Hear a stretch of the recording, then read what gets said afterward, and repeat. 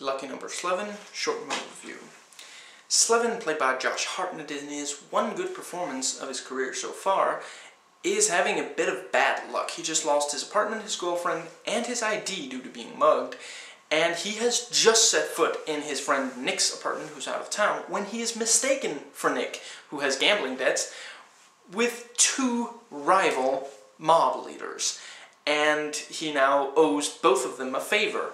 The rabbi wants 33,000 in 48 hours, and the boss wants, yes, every single name in this is thought up in half a minute by a 5-year-old. The boss wants him to kill the rabbi's son. Basically, this movie has you constantly not really knowing what's going on.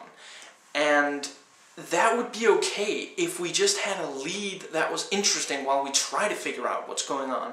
But we don't. We know nothing about Hartnett, and he's not even an appealing character because it does not take him very long to agree to kill someone he has no idea what it's like as a human being, just to get out of, paying this debt. Yes, it's 96,000, and he might have trouble finding the money, but he doesn't even seem to consider alternatives. With this, we are left with, just the side characters who are all quirky and almost all intolerable. The one exception to, at least the intolerable aspect, is Lucy Liu, who's very energetic and somewhat fun, but there are people who will be annoyed by her as well. The dialogue is just painful, repetitive, really not funny, tries really hard at being clever, and just fails completely.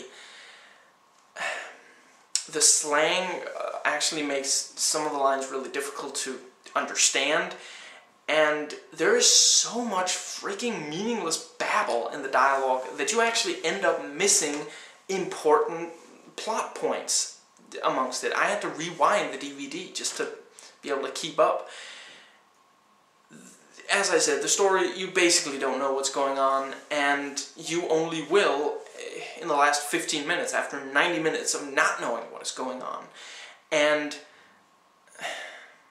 that's just not a very interesting way to, you can have a story where the audience is just guessing and trying to figure out what's going on, but you need to have something to keep us hooked in, and or the story actually needs to be complex. When you actually find out what's going on, it is incredibly straightforward, and it actually comes off as they just wanted to make it seem more complex by having this massive dump of twists and exposition and explanation at the very end.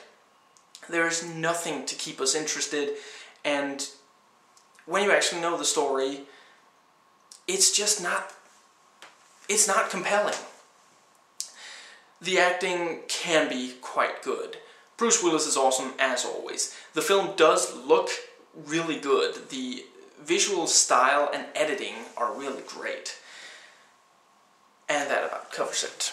If you like this review and want a more detailed one, check below. It's there as a video response. If not, it'll be in the description box. Please rate and comment, and hey, if you like this video, that subscribe button's just waiting for you to click it.